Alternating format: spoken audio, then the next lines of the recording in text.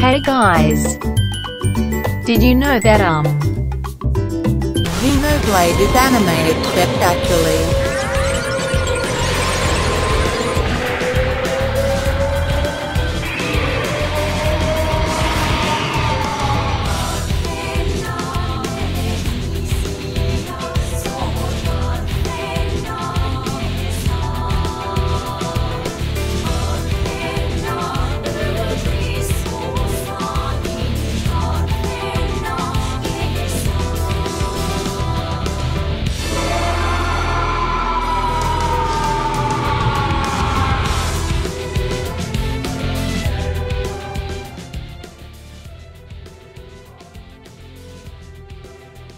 Seriously, for as much as this discussion has come up in the wake of the sequel and the remake, I'm just so baffled that there seems to be effectively no overlap within the audience for those who have both played the game and seen the failed, yet hugely influential 1980 mecha series Space Runaway Ideon. Because although we can chuck parallels with certain anime at other Xeno entries too, and complain about Xenoblade 2 being too stereotypically shonen every day of the week, the first Xenoblade in particular is actually the most blatant of them all, because this is almost beat for beat a modern readaptation of the Ideon epic. The story begins with the protagonist's colony in the middle of researching an ancient weapon. The weapon has been used once before, so they're vaguely familiar with it, but they're still nowhere close to comprehending the secrets of its design. There must be something more to it, but it'll still take quite some time before they can draw anything out. However, out of nowhere, the spark of war is lit, and the colony instantly becomes a battlefield. In a desperate bid to repel the forces rapidly setting their town ablaze, the colonists are forced to tear it from its restraints and put it into immediate use. Although they're unable to save everyone, the powerful arms make short work of their adversaries, and so the tale of temptation begins. With the colonies in ruin, the cast are left as vagrants. Shulk sets out inspired by feelings of revenge that he believes are his own, while the humans from Logo Dao are essentially kidnapped by the solar ship. If there's any silver lining to be found in all this, it's the fact that they at least now have the MacGuffin to protect them in the future in whatever battles may await them. And battle they do. The clashes only escalate in scale the longer the journey goes on, so their quest for knowledge has to be put on hold in the face of the continuing danger. And as a result, they almost end up forgetting about it. Out of sight, out of mind. Though they were once majorly invested in their quest to understand the weapon, these feelings become silenced by the cry of its power. Questions about its origin do still quietly nag at the back of their minds, but become increasingly less important with each battle won. The fearsome, all-powerful ancient mechanical weapon's appearance does not actually match up to its military legacy, looking like a mere toy instead. The Monado, a big dumb lightsaber with a goofy looking handle, and the giant god Ideon, a sacred combination of 3 different construction trucks that may or may not be unapologetically designed to sell merch to children, both brightly coloured and running off a circular energy gauge. Its power is immense, being able to directly grapple with the fabric of reality and giving the users perception beyond their wildest dreams. The Monado provides Shulk the ability to look through time, while hooking the Ideon's power source into their space radar lets that crew map out the entire universe. Though for as overwhelming as they are, the power of each seems to ebb and flow at its own whims, never truly submitting to those who wield them. It often feels like the weapon is using its pilot, not the other way around. Likewise, when it goes berserk for the first time, the Monado unleashes a giant white blade of light, much akin to the Ideon swords that appear when the mech first breaks free. And while yes, the Monado may be a laser sword to begin with, the way this slots in with the rest of the parallels makes me willing to read it as directly in reference. And both things seem to have a knack for protecting their users, the Monado initially refusing to cut Hom's flesh, and the Ide going so far as to offer internal barriers with which to neutralize the bombs that had been planted all throughout the ship. But as we soon discover, this is nothing but facade and a very, optimistic misinterpretation of its true nature. Their initial suspicions that had been swept under the rug in that first violent distraction had now been confirmed. They didn't understand the weapon at all. A symbol of hope? A guiding light? The key to the future? No, not even close. They were so wrong to ever think of it that way. The trump card is far more sinister than it lets on. In fact, it's their biggest enemy.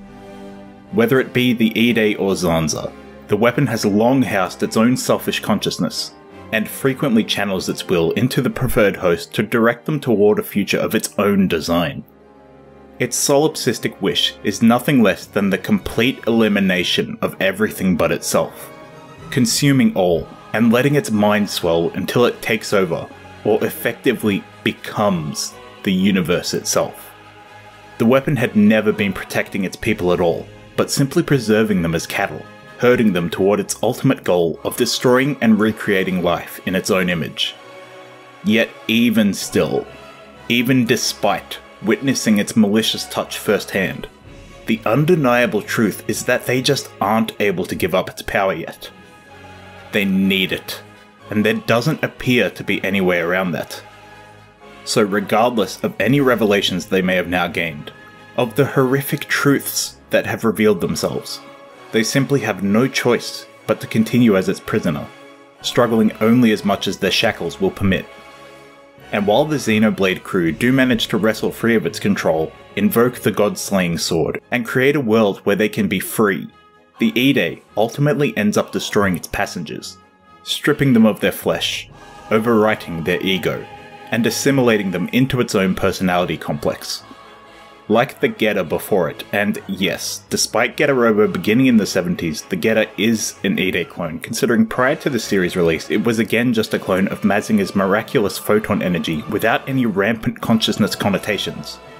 Zanza and the Monado are functionally just Ide and the Ideon with a different name, and it follows that the story of Xenoblade is basically just an altered retelling of that which it originates from. As far as the setting is concerned, the two titans are positioned to parallel Earth and the Buff Clan home. Space Runaway Ideon begins on a mysterious planet called Logo Dao, which is spatially situated smack in the middle of the two species. This imagery is then channeled into the Bionis and Mechonis, two continents of such similar design, each housing totally different origins of life, and intersecting only by the Sword Valley that runs perfectly between them. Like the Earthlings encountering the seemingly identical Buff Clan aliens, upon infiltrating Mechonis, the travellers are shocked to discover the hidden race of Machina so heavily resembling their own humanoid forms. That is, in essence, a summary of the ways in which Ideon underpins Xenoblade Chronicles.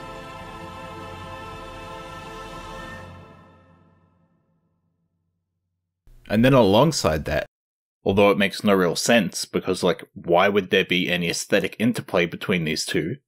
The Monado's design is for whatever reason suspiciously close to this mechanical sword prominently featured in the Magician's Academy multimedia franchise. The IP, encompassing light novels, animanga, and games, debuted in 2003, and its most recent entry was about a year and a half before the release of Xenoblade Chronicles. It's a magic-oriented ecchi harem series, not any kind of sci-fi saga. I'm sure it's just a coincidence, since I cannot fathom the two being deliberately linked in the way that it is to Ideon. But man, what a coincidence it is. Dakara, we can confirm that if you are not an uncultured swine baby and are instead a super Mr. Cool guy who has seen Space Runaway Ideon the mecha series Space Runaway Ideon like me, a good cool man, then you realize Xenoblade was always anime confirmed. And anyway, as thankful what I lost hope for mankind, and where it is headed. I began to recreate life, memories, mine and those of this planet. I was a fool. But Xenoblade 2 is also anime, believe it or not. Who could have seen this coming?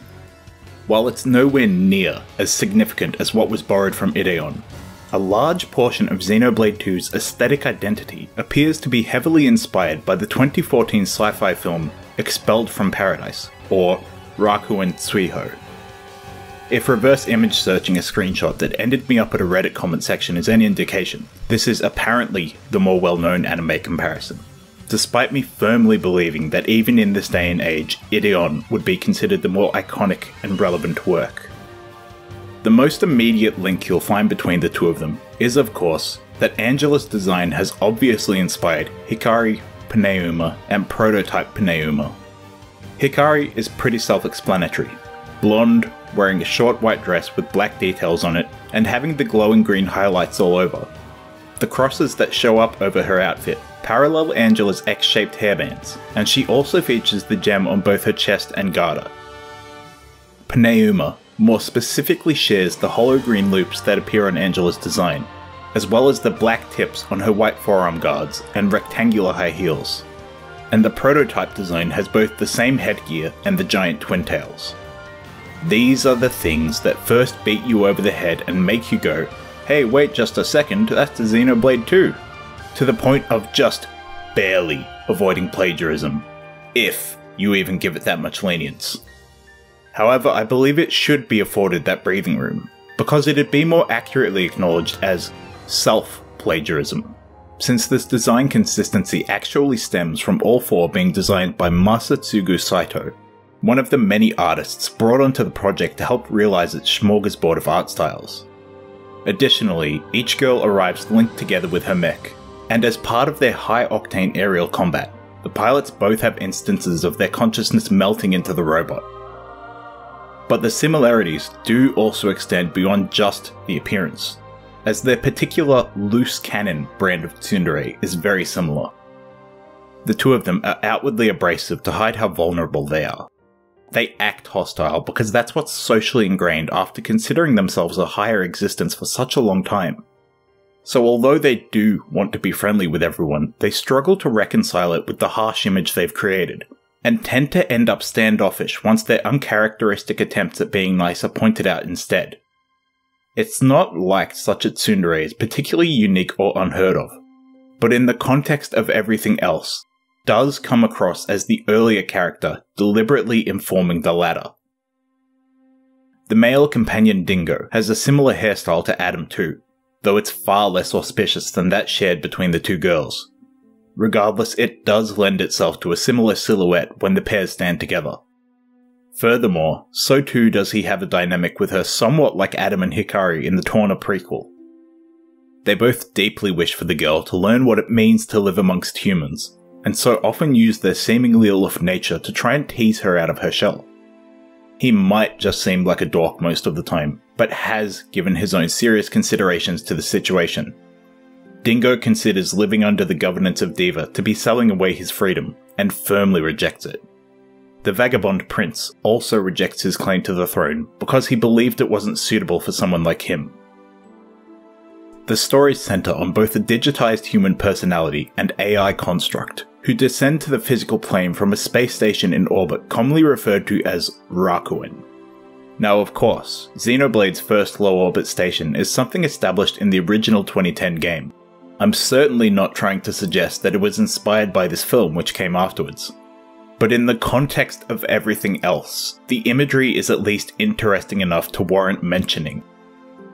Further on that note, I'll also point out the film's Genesis arc, lining up with Abel's arc, and the Samarian ships from the Xeno franchise. So perhaps the Diva space server resembling the low orbit station so heavily is an intentional homage on the anime side after all, that then ended up catching the eye of someone at Monolith and leading to the similarities. So anyway, the sassy blonde avatar makes her way down from heaven, and when the pod lands on the planet, she takes her first, nervous steps into the wide world of the old frontier, finding herself presented with a devastated surface, barely clinging to life. This barren setting paves way for a hefty narrative focus on environmental and social decline as the Titans steadily fall to ruin. and the post-apocalyptic cityscapes left in the wake of the Nanohazard and Conduit incident create important imagery shared between Expelled from Paradise's desert planet, the decrepit corpse of Maritha, and the dusty remnants of what was once the flourishing colony of Elysium. It's certainly not that much when compared to the breadth of parallels to be found in the first game's Ideon homages, and they're mainly aesthetic links rather than having hugely substantial plot implications. But it's enough to be worth discussing at least a little bit beyond just how Angela and Hikari look. And also, considering Tora is an otaku, this is alum. Probably. And also, Xenogears obviously has much in common with Evangelion, with all the religious conspiracies, berserk robots, and mustn't run away moments that Faye has, as well as the shared imagery between Seele and the Gazelle Ministry. But it also seems to be channeling setting components of Megazone 2-3, though I'm only, say, 15 hours in, so it's too early to say in any definitive manner. But as of this moment, I believe that the intro cutscene showing the colony ship collapsing onto what I assume is the planet we play on, and the remark about human bones not existing in the fossil record prior to 10,000 years earlier, are hinting at origins similar to the second Megazone episode, where their own colony ship crashes on Earth and the survivors eventually manage to re-establish society, which we see in the massive time skip of the third episode. Though I suppose that kind of space arc story isn't hugely unique itself. But again, I'm presumably nowhere even close to beating the game yet, so I can't commit to anything that isn't super obvious, such as the Evangelion stuff, and I'm simply taking the liberty of rambling to document this for posterity. And also, I've never played Xenosaga because it was never available in Australia, so I can't comment on that. But now that I have a good PC, I want to, considering how much of a legacy Cosmos has. And it's interesting to see her design lineage that runs throughout the franchise. If this piece, or any of these from my blog that never updates whoops, were any indication, I love looking at those kinds of media lineages. And also, I don't really know that there's anything to say about Xenoblade X here, and if there is, it's probably nothing I've seen, since it isn't immediately leaping out at me like the other two. I will say that if there is anything, my guess is that it'll probably center on the connection between the military focus, colonization on a new planet, and Elma's hidden Xeno identity. You could somewhat say Megazone again, what with the white whale colonization aspect and subsequent focus on virtual or digital reality, as well as the central motif of a mech transforming into a super sci-fi motorbike. But there's a good chance those aspects are just carrying over from recurring narrative conventions Xenogears established for the franchise. And regardless of any shared silver hair or having the true body locked away elsewhere, I still hesitate to fully commit to it since Elma isn't quite the equivalent to Megazone's Eve that I believe she would need to be. Anyway, this video was originally just supposed to be a 2-minute long meme, and I don't know how it ended up like this. I don't know, it was genuinely an accident. I was just writing my 2 paragraphs, and then when I looked back at that point, it was already 1,700 words long, so I figured I may as well just chuck more adjectives around it and whatnot.